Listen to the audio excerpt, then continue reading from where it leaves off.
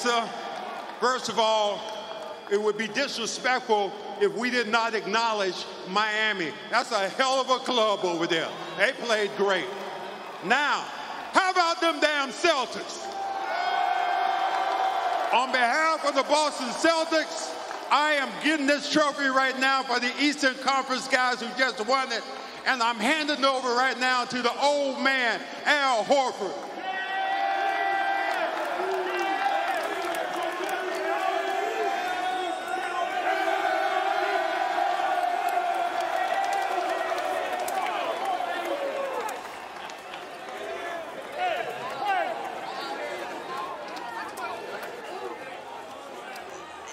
In mid-January, you guys were 3 games under 500. Just how did you get here? How were you able to turn it around? Man, first of all, honor and glory to the Lord for putting us in this position. Grinding. We stayed with it. We believed in each other. We made a commitment on the defensive end. That was the biggest thing, defending, and that was going to be our identity, and that's what's carried us this far. Al, 141 playoff games for you to reach the finals. What has that wait been like? It's been a great journey. A lot of battles. Obviously never been able to get it, but had a lot of great teammates along the way. And this group is special. And I'm really happy to be sharing this moment with these guys. Congratulations to you, Al. Thank you.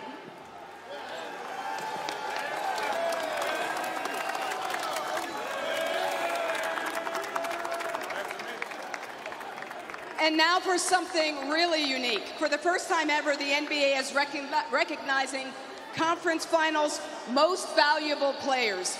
The East Trophy is aptly named after one of the greatest forwards in NBA history and a member of the 75th anniversary team, Larry Bird. Once again, to do the honor, Larry Bird's former teammate, welcome back, Cedric Maxwell. Girl, it is a pleasure to be on top. Now, for me to give this MVP trophy out, let me see here. Jayson Tatum.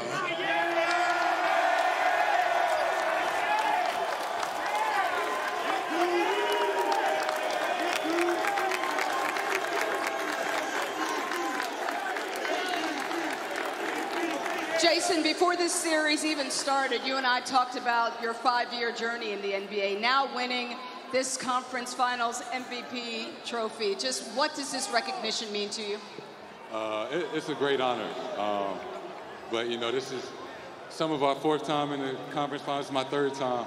And to get over the hump with this group, it means everything.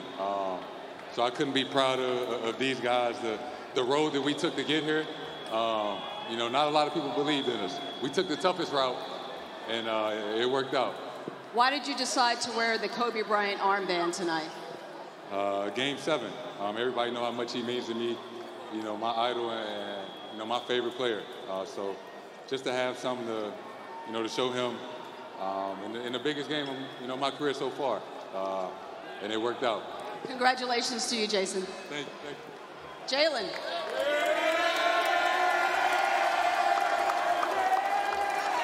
Jalen, I asked you how you were feeling coming into this game, and you said just focus, trying to get over the hump. What does it mean to you to have gotten over the hump?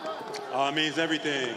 You know, all the adversity, all the struggles, the losses, the wins, everything that we finally got to this moment makes it that much more special. You guys made it interesting down the stretch. What was happening? I don't know. Hey, but we figured it out. We persevered. Sometimes we like doing it the hard way. I hate that about us, but we got the job done, so now we're looking forward to the future. You got it done. Congratulations to you, Jalen. Marcus, come on over here.